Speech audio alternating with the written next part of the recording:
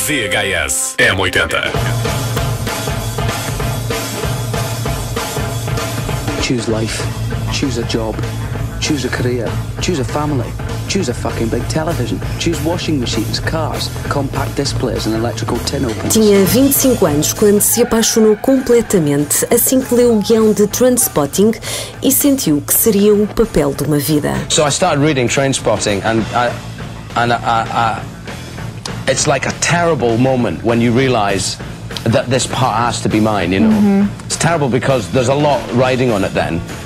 And I kept turning the pages going, oh, it got better and better and better. And it really was one of those very rare moments where you read the leading part of your dreams, you know. Foi há precisamente 20 anos que Ewan McGregor teve de perder peso para interpretar Brand Boy, o mais famoso escocês viciado em heroína e sem rumo na vida.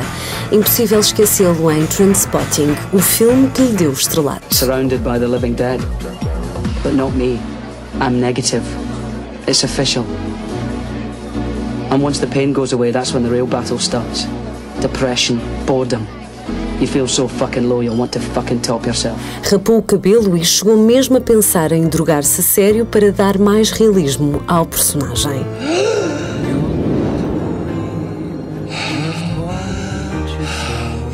Nascido em Perth, na Escócia, foram os pais, ambos professores, que o incentivaram a deixar a escola para seguir o teatro, porque queriam vê-lo feliz. Depois de Trainspotting, o mundo via-o brilhar em muitos outros filmes, como Star Wars. Wait a minute. How did this happen? We're smarter than this. Apparently not.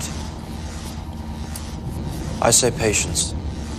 Patience. The Big Fish. You don't know me, but my name is Edward Bloom.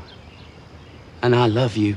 Moulin Rouge. You can tell everybody that this is your song. Só para citar alguns. Conhecido pelo seu espírito alternativo e muito cioso da sua privacidade, Ewan McGregor pegou na mota e deu a volta ao mundo com o amigo Charlie Perwood em 2004. E por falar em amigos, ei-los de volta. Sick Boy, Spud e Bagby. You kidding me?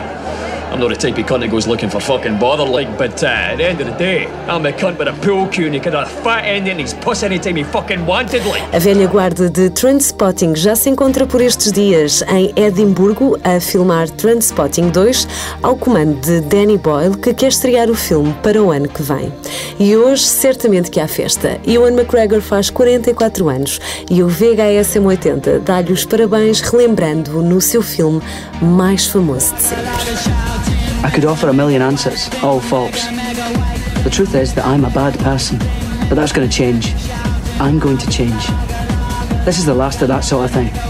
I'm cleaning up and I'm moving on, going straight and choosing life. I'm looking forward to it already. I'm going to be just like you. VHS M80.